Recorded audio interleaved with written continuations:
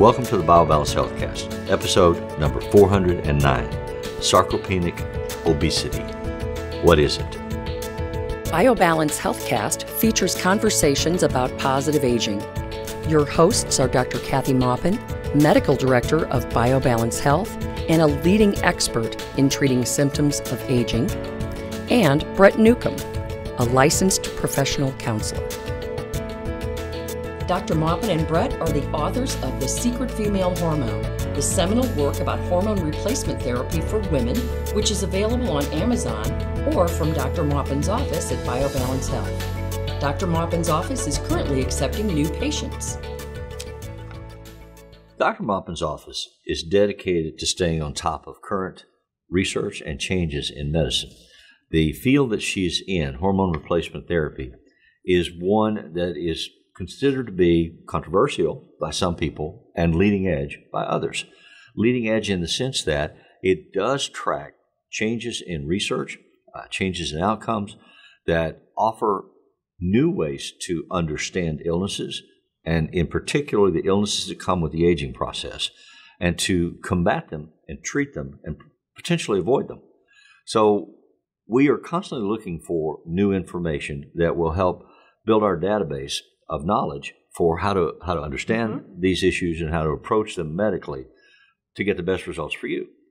One of the terms that we've run across recently in our continuing research is a term called sarcopenic obesity. We've talked on a number of different podcasts that we've done about sarcopenia, and we've talked about obesity, and we've linked the two of them together with diabetes. And today we're going to play dominoes because we believe in what we call the domino theory. We believe that there is a domino effect from the issues of aging that begins with the loss of testosterone. When your body begins to reduce its production and maintenance of testosterone, then other illnesses opportunistically attack, and we begin to decline towards our ultimate death. And those are the incremental and additive issues of aging that we fight every day at BioBalance Health. And we do it primarily by trying to stop the dominoes. But there's not just a single thing that you can do to stop it. You have to be knowledgeable, informed on multiple fronts. You have to have medically validated, research-supported interventions that you can do. So let's start with talking about the domino theory and how that applies to what you do. So when I look at a patient's chart to decide whether they need to come in, I have their history, their medical history, and the diseases that they've already gotten, the medicines they're on, all their history, plus their hormone laboratory, but also health lab. So I can look at all of that and get a picture of that patient and what they need. Have they lost the first domino, which is when the domino hits, that's your testosterone dropping. In women, it slowly goes away until you hit menopause and then it's gone. Basically not existent. For men, it's just a long-term lowering of testosterone levels. But not everybody feels it the same way. So you could have a loss of testosterone, and by 70, you're still making adequate enough for you. And another man, same age, could have been 10 years without testosterone, and he has multiple illnesses because of it. So we look at the first domino, which is loss of testosterone for women, both loss of testosterone and estrogen. And then we look at all the things that have already happened to you and try to back them up. Like if you have prediabetes, we try to help you get rid of that. We use medicines, we use testosterone, we use diet and exercise. We also do a body composition. And that's very important when looking at how much muscle you have and if you really have muscle, or are you just fat with very little muscle. So you have a machine at your office called the InBody machine that people stand on and hold their thumbs on two arms that extend out. And it can electronically measure the muscle mass and fat mass and water, those three things, in every segmented part of your body. So you get a printout that says your left leg has this much of each of these three things. Your right leg, your left arm, your right arm, your trunk. So you now have the technology that lets you say to somebody, your muscle mass, fat mass, water mass issues are this. or ratios are this, which we haven't been able to do before this equipment was invented. Right, and it's helpful to me because when I first look at this patient's picture, I don't see them yet. Then they come in, and I already have an idea of what I think I need to do to make them healthy. And a multiple treatment plan besides testosterone. So the testosterone or the hormones in pellet form, and then maybe they need a medication for prediabetes. Maybe they need a medication for inflammation or a supplement for inflammation. But I can look at the body mass and get a better picture because if they're normal weight and they have no muscle and they're all fat, it's going to take us a while to get them better. You are not going to feel better and look better and be healthier until you get your muscle mass back, which always requires testosterone. Whether we're young, we make it. You can't or build we're muscle old, without testosterone. Can't build muscle without testosterone. You can go into the gym when you're 30 and make muscle because you have your own. But when you're 50 or 55 and you go into the gym, you're going to be treading water. You're not going to get bigger. You're not going to get stronger. You're not going to stay as strong. Your muscles will still decrease, even if you increase your reps and increase your weight. And you'll be more likely to get hurt because your muscles aren't as strong. Hurt, like tear one? Tear one or hurt a tendon or hurt your joints that are connecting all of your muscles. Okay. So muscles are so important and no one talks about them. Now this article, this new research talks about them. Right. And literally links them to keeping your brain as you age and keeping your health as you age. So the research articles that we're talking about, this is from the National Institute of Health, and it's just a summary of different research developments. Your government at work, right? This is your tax dollars at work. Right. And they start by explaining the historical understanding of the term sarcopenia, and then they talk about obesity. Then they talk about diabetes, and they do it in a sequential way. But they're trying to find a way because they found an anomaly. If you're just looking at muscle mass, you can measure how much you have and how much you've lost. If you're just looking at obesity, you can measure your fat. But what they're finding is that some muscle, the fibers of the muscle themselves, change over our lifetime, especially for those of us who overconsume calories and under-exercise. And under testosterone. The more sedentary we become. Once we've lost our testosterone, all this stuff is exacerbated. So what happens is, as I understand the research, your muscle tissues themselves can convert to fat cells. And so they switch from being muscles to fat. You look like filet mignon when you're young, and you look like a ribeye when you're old. I'm not kidding. No, that's what the muscle, if you cross-section the muscle and you haven't exercised and you haven't eaten properly, meaning enough meat products and enough animal products to replace muscle, and you don't have testosterone, that's what you look like, ribeye. Yeah. So your muscles don't look as small as they really are. They look like they're kind of swollen, but they're swollen with fat. Okay. So oftentimes we watch patients, their muscles will get smaller at first because they're losing the fat in it. So and then their muscles get bigger. My muscle is just more squishy? Yes, it's more squishy. Instead of a solid base or a firm. And you're not going to see these cuts in your arm. Right. You're going to see. They're going to all round out. They're going to be all smooth and kind of rounded, right. So as I lose muscle quality, muscle fiber, and put on weight, I can't reverse that trend unless I have testosterone. That's right. If you lose weight, you're going to lose fat, but you're going to lose muscle as well, and it's going to get worse if you're without testosterone. So in the research, they talk about changing in hormone balance. The hormone milieu is what they say, which as a treatment. Yes, but in as a cause as well, the understanding of what is sarcopenic obesity. And they say that if you have lost your hormone balance, if it's all out of whack and you don't have testosterone, you can't get it back in whack, and you are converting some of your muscle tissues to fat cells, you're more likely to become obese. A parallelism that occurs with the increase in obesity is an increase in inflammation. Right.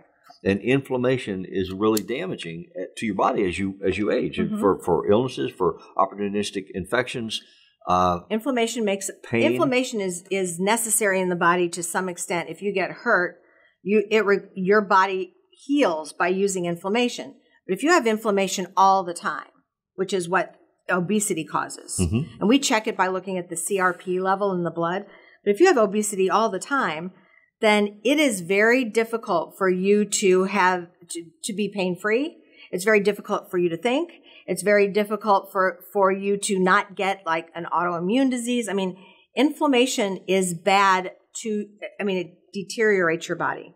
So it makes you old and all the things that go with old. So could one argue that testosterone also, I mean, do you have scientific evidence that would say that testosterone will build muscles, help you build muscle, give you the capacity to build muscle, but it independently also help you fight inflammation? Yes, but it also helps you lose fat because here's how it works. When you come in and we give you testosterone pellets, in the first 4 to 6 months, you are going to grow muscle and your fat stays relatively the same and just goes down just a little bit. And we're not talking about weight. We have other conversations. We're talking about the weight. body composition. Yeah. And what I'm looking at in my objective body composition test. Okay. So the muscle itself is getting bigger. The fat itself isn't going down as equivalent to your muscle getting bigger. Usually people can gain a few pounds at first because it's muscle. Their bones are getting thicker because testosterone makes bones. So that's heavier. Well, the whole osteopenia thing, as opposed to sarcopenia, you're as you age, your bones get more brittle. You're more but they don't have to. They don't have to. They can do something about it. Testosterone, and we don't need drugs for that. We just need our hormones. Yeah, we don't need something. I don't know if we can say the name of the drug. Yeah. So in any case, the second 4 to 6 months, then I see the muscle is now burning a lot of calories. So it's improving the metabolic rate of the patient. So then they are burning their fat.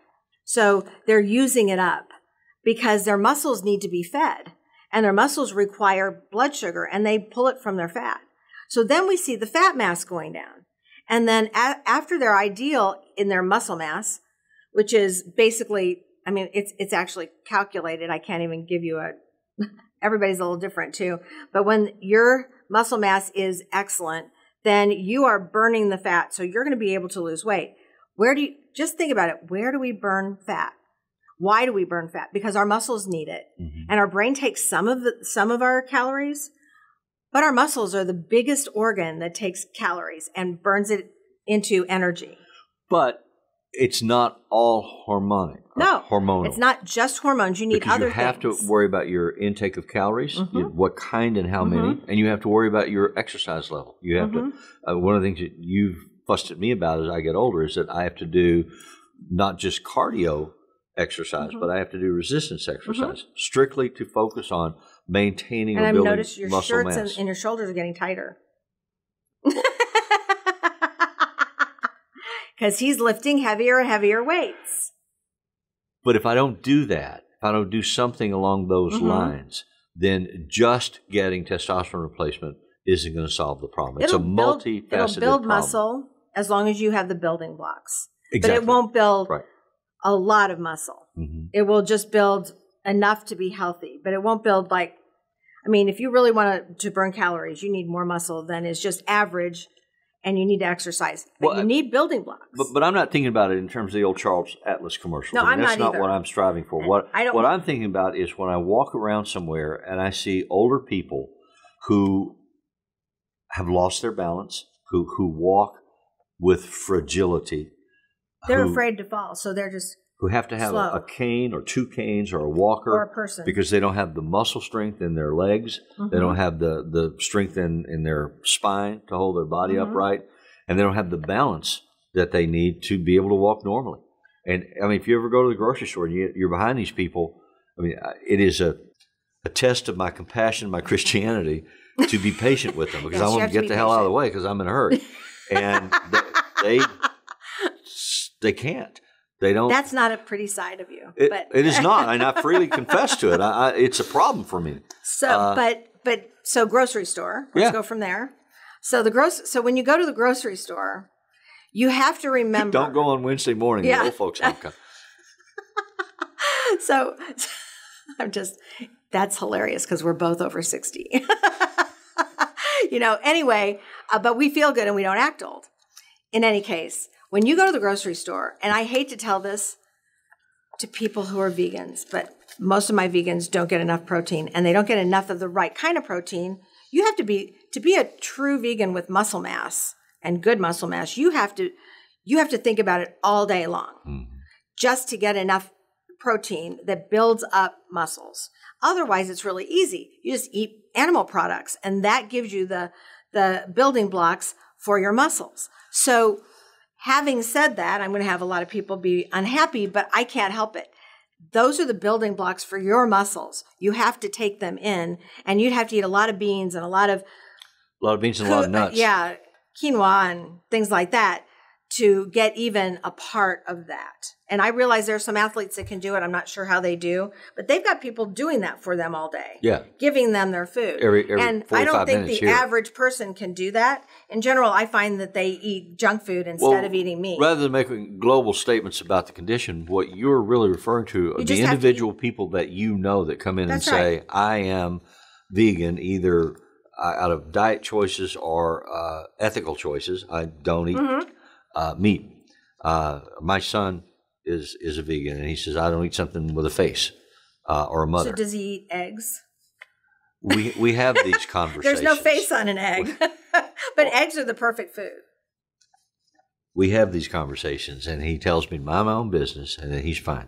Okay. So, but the discussion that we're having, talking about it, is based on your individual observation of people that live this lifestyle and your access to their health data. Well, this week I had a man who has O blood type, so he's a meat eater. He's a hunter-gatherer kind of body type, and he was vegan.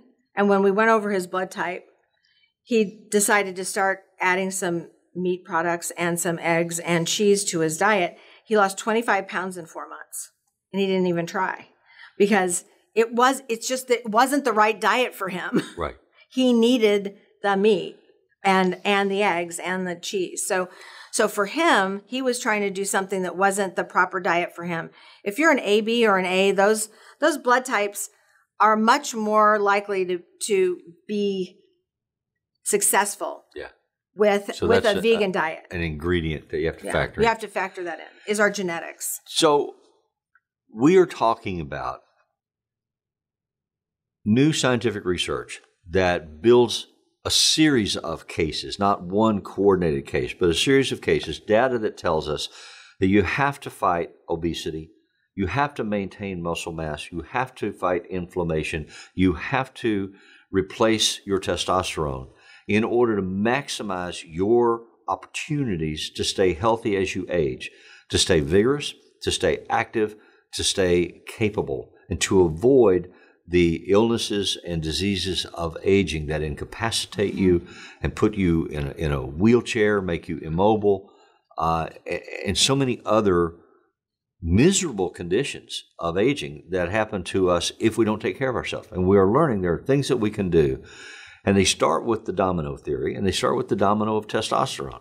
So if you are beginning to experience these symptoms in your life, somebody that you care about is beginning to experience these symptoms, talk to your physician about replacing your testosterone and see if they're open to that consideration. And then find somebody that specializes in doing that who can observe and maintain and work with your physician on a plan for you that impacts your diet, your exercise regimen, and your hormonal balance. Those are the things that you need to do to stay as healthy as you can for as long as you can.